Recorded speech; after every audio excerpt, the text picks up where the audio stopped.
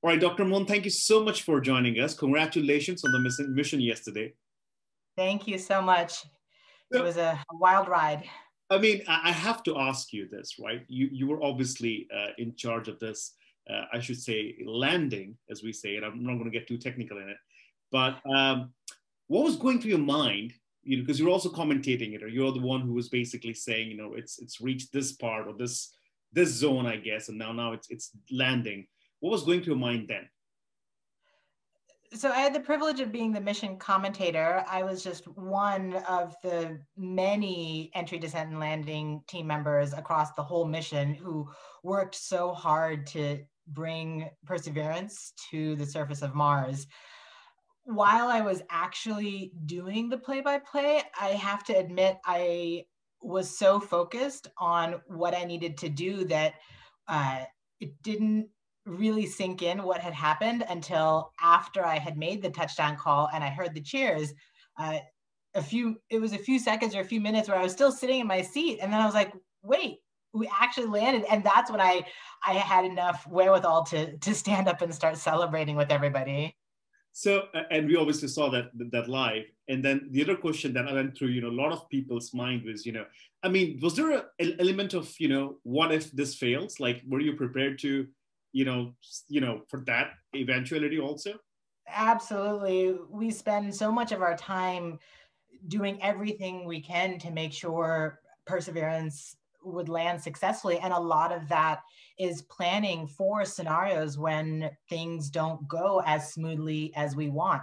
So we had, I had, sheets out underneath my monitor of flowcharts of what we were supposed to do and what we were supposed to say if this thing didn't go right or that thing didn't go right, or how it needed to work to make sure that we really understood what was happening before we made a call and gave the team enough chance to figure out what was going on. So there was so many scenarios that could have happened. I was super thrilled to get to touchdown, be able to take all of those bad scenarios and throw them in the trash afterwards.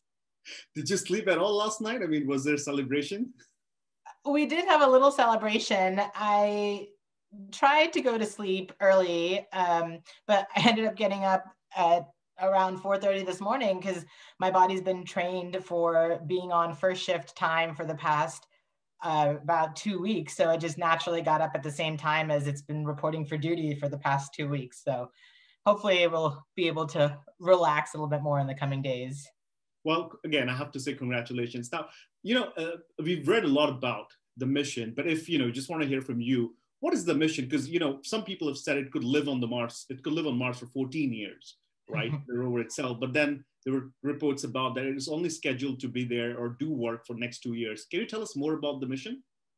So the mission Perseverance is designed to last for 1.5 Mars years, which is about 2 Earth years. Mm-hmm. So we design the science objectives for Perseverance in terms of what instruments she needs to carry, what measurements she needs to take, how many places she needs to go to collect samples, how many samples we need to take. We design that for what we call a prime mission and design how long that prime mission needs to last. And this influences a lot of the design of Perseverance in terms of how rugged her wheels need to be, how many redundancies that she needs to have in order to last the 1.5 years, how long each piece of hardware needs to be qualified to last that time. Now, because we design it to last that long, we design it to last that long for a wide variety of scenarios, just like for entry, descent, and landing. There's a lot of things that could go wrong, and you want to make sure that the design is robust to all of those different aspects.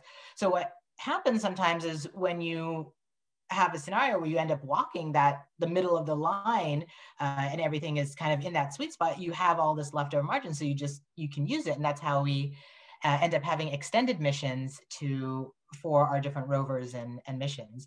And I'm sure the scientists are already eyeing or planning what they would want to do in an extended mission. I also read something, about collecting samples from Mars, and there's going to be, an extended program to get those samples back from Mars. Are you involved with that planning and execution as well? I am not involved in the execution of the Mars sample return program as a whole. Perseverance is the first step of Mars sample return. So it was super critical that the landing be a success, because it's only once she gets to the ground that she can actually collect these samples. And without the samples, there's nothing to return back to Earth. So the next few missions that are geared at going back to Jezero Crater in order to pick up these samples, to collect the samples from orbit after a rocket has fired from the ground to get them back up into space and then bring them back, none of those could be set into motion until we got to the ground safely. Okay, and again, the big feat, especially, what I'm going to probably bring up the topic from India. India tried their moon mission, I think it was a couple of years ago, and they failed at the landing. Any pointers for, the scientists at ISRO who are watching this right now?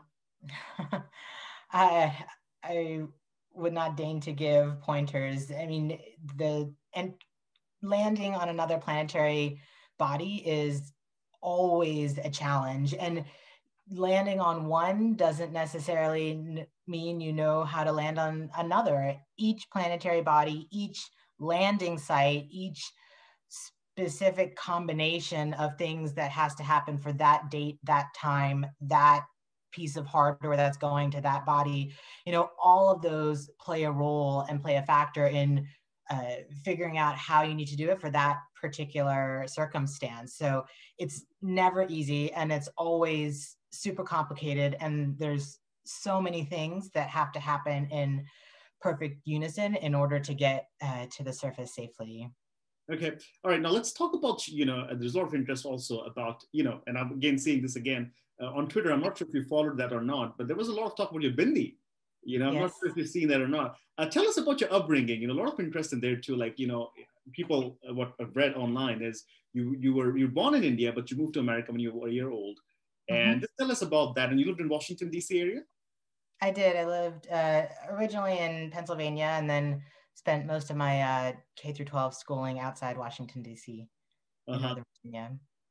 And then, what was that, like, I mean, the question I'm trying to get to is, how much of your upbringing has helped you in this role, especially in a critical mission like this? Has that had any role to play in, what you've become now? We had, even though we emigrated to the U.S. when I was very little, my parents and my family still hold to a lot of the core values that come from our heritage and what they were raised with. And one of those key values is education. And because of that, they were always super supportive of anything that I wanted to do or learn or try to achieve. And a large portion is having their support and their willingness in letting me do internships while I was still in high school, or having the means to send me to whatever school I got admission into without having to worry about the financials. The little things that they encouraged and supported and were always there to say, yes, you can do it. If you want to, you just have to try hard enough and you can. And that was a large part of, helping me to keep moving to the next step and to the next goal, and to not lose faith and to not give up. Okay. And two last questions here, Dr. Mohan. Your story is a very big success story, right? I mean, it's all about, a kid who watched Star Trek and wanted to get into this. What would you tell to all those young people out there right now, watching this interview? I would say to persevere and to follow your passion. It's not any one accomplishment or one experience that makes or breaks you or defines you as a person, but rather every experience, whether it's a success or a failure or a setback, what you learn from it is the most important, and how you take that experience to keep moving, to keep taking that next step forward so that you can eventually get to where you want to go and to not give up. Okay, and one last question. How's the reaction back home? I understand you have an extended family in India. I mean, you want to say anything in your, if you can speak the local language there, you know? I decline to do that. It's I'm a little too tired to try to do that on the fly, sorry. But how has the reaction been though, back home? The reaction has been overwhelming. I mean, I had put my phones down on the floor during the landing itself because I wanted to make sure I was fully focused. And by the time I got around to seeing them, there were just hundreds of well wishes and thank yous and congratulations pouring in from all over. It's just been so overwhelming to feel that much support and congratulations from people all over the world. All right, thank you so much, Dr. Mohan. Thanks for making everybody proud. Thanks for making the world proud. We'll look, to the future. Probably we'll have more opportunity to talk to you. Thank you so much. Thank you.